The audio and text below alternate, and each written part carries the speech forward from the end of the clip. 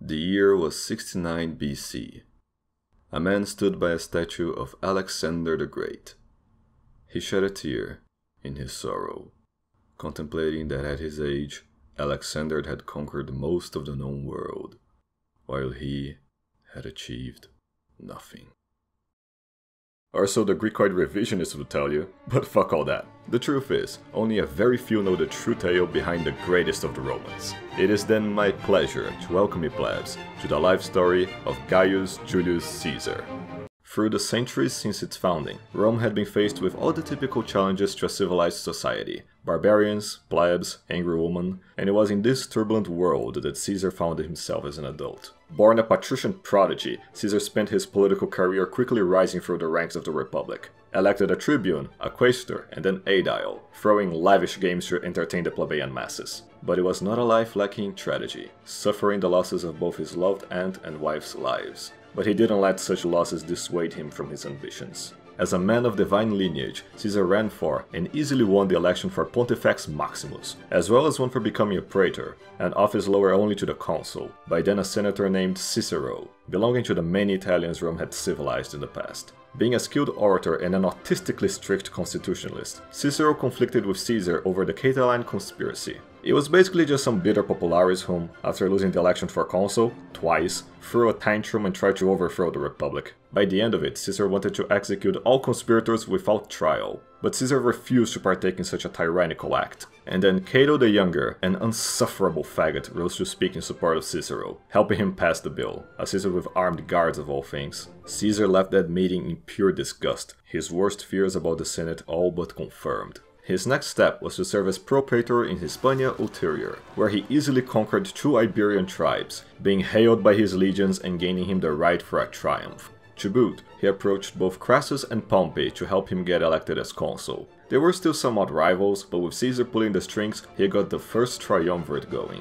When Cato heard of Caesar's victories in Hispania, he moved his triumph's date to conflict with the consular elections, forcing him to either choose one of them. It helps to know that Caesar was by then fucking Cato's sister on a daily basis, so that explains his pettiness a bit. Never one to choose glory over duty, Caesar gave up his right for a triumph in order to be elected as consul. It didn't go as planned though, as his running mate lost to Bibulus, one of Cato's lackeys, who would spend the entire year poking Caesar with a stick. We can summarize Caesar's consulship quite thoroughly.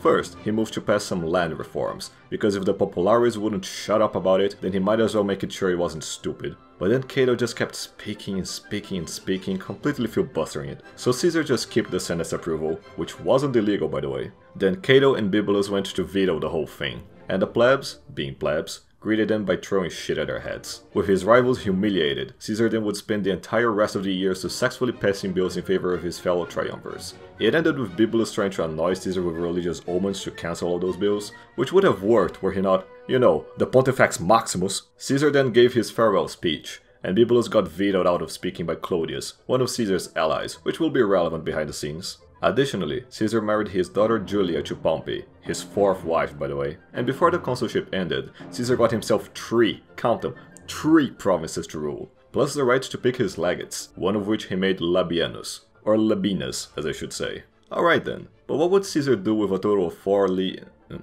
6 legions in his command? Get this, he would attempt to civilize Gaul. I know, right? And I already hear you ask, but Dova, aren't Gauls uncivilizable? No, you're thinking about the Germs, whom Caesar also clashed against. Britons too. The Gallic Wars were filled with such conflicts. It all started when a band of Helvetic Gauls threatened to invade one of Caesar's provinces. He marched to halt their advance, building a wall to stop them, forcing them to try and go around it. Caesar then set pursuit, confronting them in battle. There were some setbacks, like idiotic scouts giving false information and even more Gauls showing up, but at the end of the day, Caesar still won. This show of force much impressed the Gauls, whom now asked Caesar to help kick out some invading Germanic king named Ariovistus, whom was bringing in hundreds of thousands of Germans across the Rhine. This Caesar could not allow. When facing Ariovistus, Caesar kindly asked him to go back the way he came from. He responded like all Germans do, immediately attacking him. The brawl later led to a full-on battle for the hill, which is where Crassus' son, Publius, helped to save the left flank, while Caesar broke through the Germs in the right, forcing them to flee in fear back to their mud huts across the Rhine. After kicking the Germs out, Caesar raised another 2 legions, without the Senate's approval. But who the fuck cares about what they approve anymore? Not Caesar, oh no. He was too busy now dealing with a Belgian coalition to care. Around 300,000 Gauls,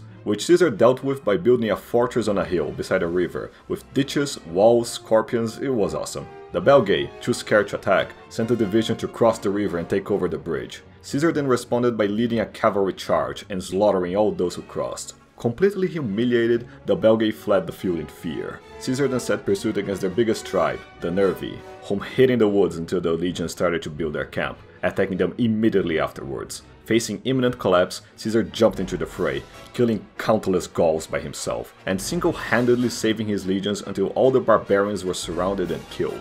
Caesar then took this chance to return to his provinces, meeting with his fellow triumvirs in the Lucca Conference, where they agreed to have Pompey and Crassus run for consul to extend his governorship, and give themselves the provinces of Hispania and Syria. I should also say that Rome was in chaos right now with the whole Clodius thing, but I don't have time for that. It was the corrupt Senate's fault, but that's not saying much, is it? Continuing to put his foot in Gaul's neck, Caesar sent 2 legions to different corners, one under Galba, a future emperor's great-grandfather, and the other under Publius Crassus. He just went there to buy some grain from the local Veneti tribe, and how did they answer it? By imprisoning his men. With this clear declaration of war, Caesar responded swiftly, invading their lands, freeing the hostages, putting their leaders to death and enslaving the population as he set fire to their mud huts. And not even their huge boats would be enough to escape his wrath, taken down by Decimus Brutus, one of Caesar's most loyal allies. Later, as he was dealing with some more Belgae tribes, 2 new German hordes would cross the Rhine, smelling the scent of civilization Caesar had brought with him. When Caesar confronted them, they were full of the usual "we just wanna be your friends" shit. He didn't fall for it for 1 second. Only a fool would trust a Germ. But it was only after his scouts were attacked that Caesar ordered his legions to expel them from Gaul, killing hundreds of thousands of Germs along the way. Not that it was enough. It would never be enough. But then came the question of Britain, an unknown island that was sending supplies to rebelling tribes in Gaul. Caesar would lead 2 separate invasions of Britain. In the first one, his fleet was scattered in a storm, his plebeian troops were almost too cowardly to make an amphibious attack, and all Caesar found in the island were forests, unpredictable storms, and worst of all, Britons. He got back to Gaul, and after saving a few sentries that got stranded in hostile Nervi lands, he set to try again, now invading with 27,000 men, running a vicious campaign against Cassivellaunus, whom he defeated in battle. But in the end, all he got was more trees, more storms, and a lot of dead Britons. An improvement for sure, but still. He set sail back to Gaul, choosing to leave Britain uncivilized. For now anyway. So what was the situation in Gaul when he arrived? Chaos. Absolute chaos. An entire legion had been tricked into an ambush, and another 2 were engaged in battle. And then a messenger arrived, telling Caesar that not only was Cato doing everything in his power to revoke his army leadership, but that Caesar's only daughter Julia was dead, thus breaking his familial ties to Pompey. On top of all that, Crassus and his son had been killed by the Parthians in Carrhae, who had now stolen their eagle standards.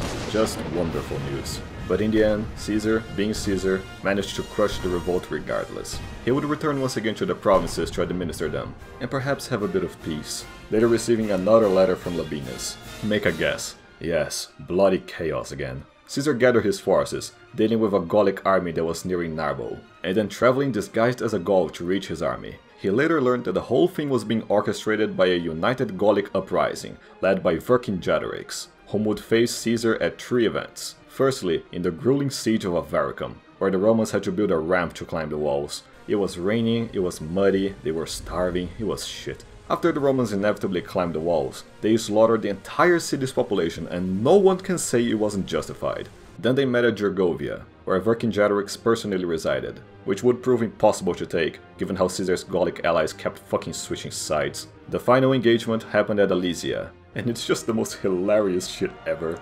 So Caesar had recently chased Vercingetorix to the city of Alesia, and instead of taking it, he built an entire wall encircling it. Then some wild Gauls showed up, and what did Caesar do? He built another set of walls around him. Vercingetorix tried everything in his power to break out, having the cavalry charge in, which Caesar killed off, throwing all the soldiers at one point simultaneously, only to be repelled by Marcus Antonius, more on him later, and of course, attacking at all directions at once. They eventually did breach the walls, only to find themselves facing a Roman testudo in front, and Caesar's Germanic cavalry behind. Yes, Germans. Caesar scared even them into submission, only temporarily though.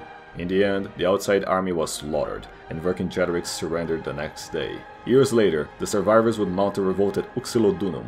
It was defeated, of course, and Caesar was inclined to pardon them. But once he learned that the Senones, the tribe responsible for sacking Rome long ago, were the ones revolting, he lost all of his compassion, having all the rebel men rounded up and all of their hands chopped off, then releasing them back into the wild. Not only punishing them, but reminding them that Rome was there to stay, and so forever avenging the Gallic sack of Rome. In the honor of Camillus, let's see those casualties.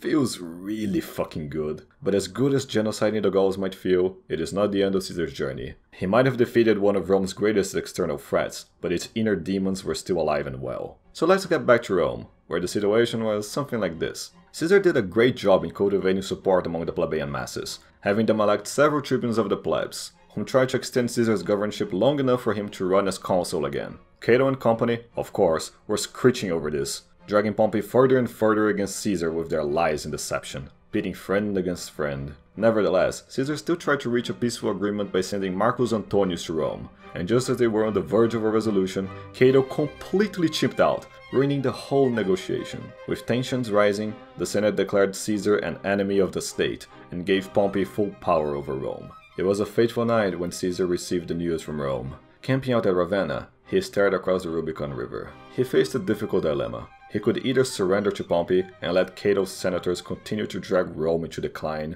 or he could take up arms, march on Rome as Sulla did, and restore Rome to the right path. And then he realized it wasn't a hard choice at all, ordering his legions to cross the Rubicon. Meanwhile, back in Gaul, Labienus was overseeing the legions. And when he received word of this, unable to understand the necessity of forceful change, Labienus chose to betray Caesar, leaving Gaul and joining up with Pompey's forces, whom, right about now, was shitting his toga as Caesar approached Rome with just one legion, choosing to flee the city, followed by the Senate in droves. A guy named Domitius tried to delay Caesar midway at Corfinum, but his troops just betrayed him, joining Caesar's side, who then pardoned Domitius. Quite pathetic, really. But it did make Caesar fail to catch Pompey in time, as they held up in Brundisium until they sailed away to Greece, leaving Italy in Caesar's control. He later returned to Rome, installing Marcus Antonius in power and alright, Mark Antony. Happy? Gods, I hate English pronunciations. Alright, back to the Civil War. With the Civil War having just begun, Caesar immediately set towards dealing with Pompey's legions in Hispania, defeating them at the Battle of Lerda, having all legionnaires pardoned. Such mercy would come back to bite him, and I'm not just talking about Domitius, who then tried to face Caesar again, but he was just ignored. After a string of defeats and 3 lost legions, one of Caesar's veteran legions actually revolted, but a single threat of decimation was enough to calm them down. We can thank Crassus for that. Caesar was then elected dictator through the help of a senator named Lepidus, who will be very relevant next video. Well, not really. He exists. Yeah, he exists. As he was about to cross the Adriatic Sea, Bibulus showed up with a fleet to blockade him. Not that it actually achieved anything. Caesar slipped right through it, and a few months later Bibulus just died. I think I'll make a point of using the Bibulus award from now on. Thing is, Pompey had amassed a huge army in Greece, and together with Labienus and Domitius, he faced against Caesar and Mark Antony at Pharsalus. It would have been close to a stalemate, had Pompey's cavalry not been ambushed by a wall of spears, leading to his right flank getting annihilated and his Greekoid army destroyed. With this massive victory, Caesar graciously pardoned both Cicero and Brutus, yes, that one, Remember how Caesar was fucking Cato's sister on a daily basis? Yeah, he's the result of that. Needless to say that Caesar loved him as a son. And speaking of Cato, he went to Africa to raise a new army and continue being a cunt, while Pompey fled to Egypt to do the same. Caesar went after Pompey first, seeking to pardon his old friend. And as he was received by the Egyptians, he was greeted with Pompey's head. This struck Caesar deep, lost in both sorrow and anger. Okay, 3, 2, 1. You are enemies. He was a consul of Rome! Consumed by rage, Caesar brought down his troops into the city, taking over the royal palace and dealing with the, by then, revolting population. This is where we get to Cleopatra, by the way, the archetypal foreign seductress cum slut, and a reincarnation of Dido as well. So I guess we know what to expect from this particular Greek woman. Cleopatra made her first appearance by sneaking to Caesar's room inside a sack, hoping it would impress him. But once the reincarnation of Dido met with Aeneas' direct descendant, she immediately fell in love with his divine beauty. And Caesar just so happens to need a cum dumpster at the time. Let's take this chance to see how Mark Antony is doing in Rome. I'm a bitch, I'm a lover, I'm a child, I'm a mother, I'm a sinner.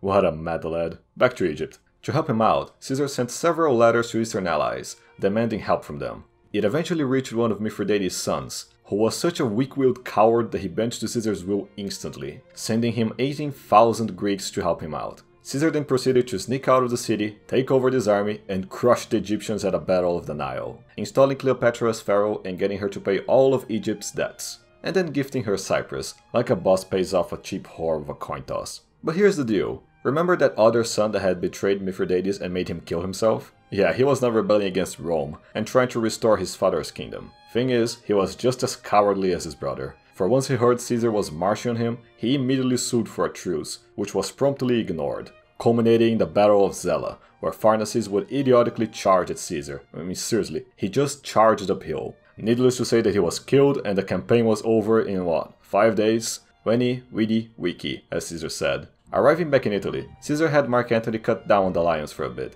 having Lepidus elected as consul. And guess what? He had another veteran legion revolt on him, but this time Caesar just granted them dispensation. They couldn't bring themselves to desert their divine general, so decided to follow him to Africa, where he jumped into the sand to embrace the land. There he would face not only Cato, but a corrupted Scipio, the Numidian king Juba, and Labienus once again. But by then Caesar had got himself a true-born Scipio, and now the tables were even. The battle itself would have been a stalemate, had the enemy's elephants not crashed into their own troops, causing enough confusion to have them all slaughtered. After this defeat, both Scipio and Juba would kill themselves, and Cato, unwilling to live in a world led by that sister fucker Caesar, he stabbed himself, but failed to die. So he just kept tearing out his intestines until he passed out. A painful death for a painful cunt. Labienus, on the other hand, just went to Spain to fight another day. Not that Caesar knew. He instead went back to Rome to celebrate the victory, being elected dictator for 10 years and being awarded a total of 4 triumphs. One for genociding the Gauls, another for making Egypt his bitch,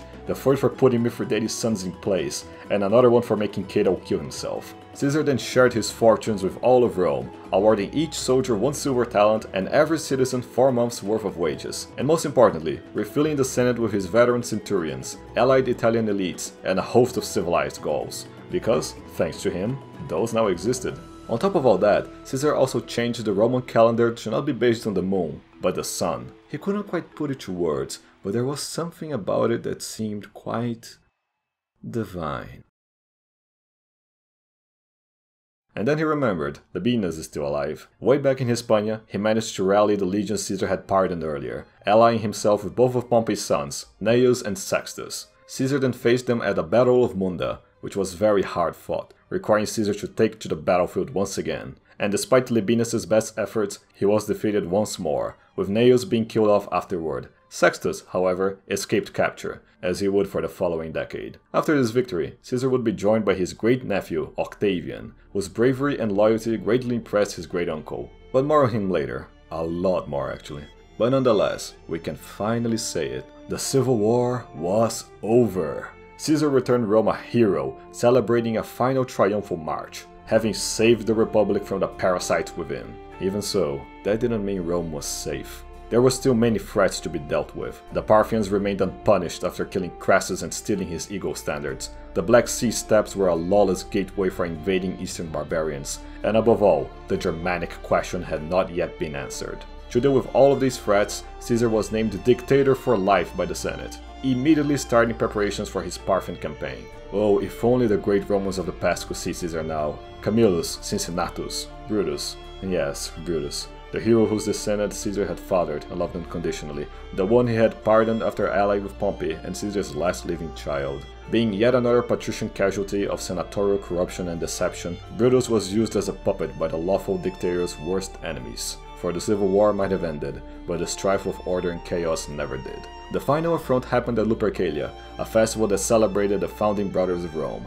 To take part in this tradition, Mark Antony undressed himself, joining the priests in whipping the woman to increase their fertility, until he found a crown laying on the ground. Seeking to piss off the Senate, he insisted on giving the crown to Caesar, knowing well that he would refuse. Twice more he tried, but Caesar just wouldn't have it. He was disgusted by the idea of being a monarch, for he knew that no king ruled Rome, but Jupiter himself. The crowds cheered for their hero, but just as his unrivaled accomplishments and republican virtues made him popular with the plebs, so had it driven his enemies to the edge of envy and resentment. They were revolted by the existence of someone so perfect, even more so one whom they owed their lives to. Unable to bear the thought of Caesar returning to Rome triumphant once more, a conspiracy was born, led by a senator named Cassius, with Brutus at his side. At first this just doesn't make sense. Why would the descendant of the father of the Republic betray the one who did the most to save it? Well, it's a tragic thing. Much like Cato had corrupted Pompey, so did Cassius corrupt Brutus, with the endless lies and deception at their disposal.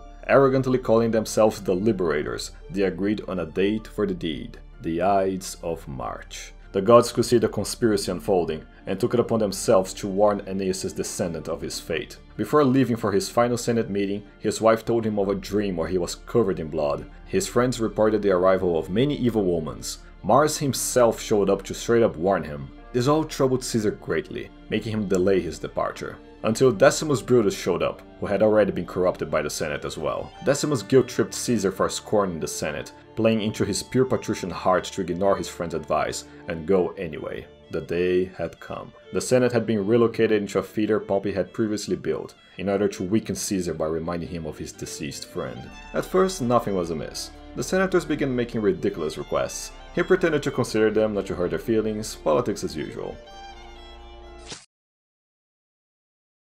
And then it began. 26 times. 26 times the senators stabbed Caesar, but still couldn't bring him down. He refused to die. He refused to let the Republic be destroyed by those traitors. But who was among those traitors, if not his son, Brutus? His betrayal struck Caesar deep. The 27th stab proved the only one to be fatal.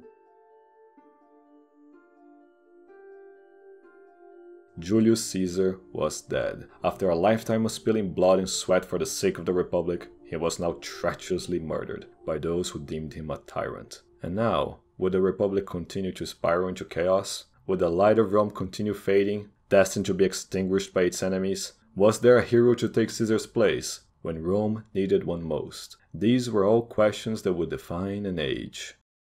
The age of Augustus.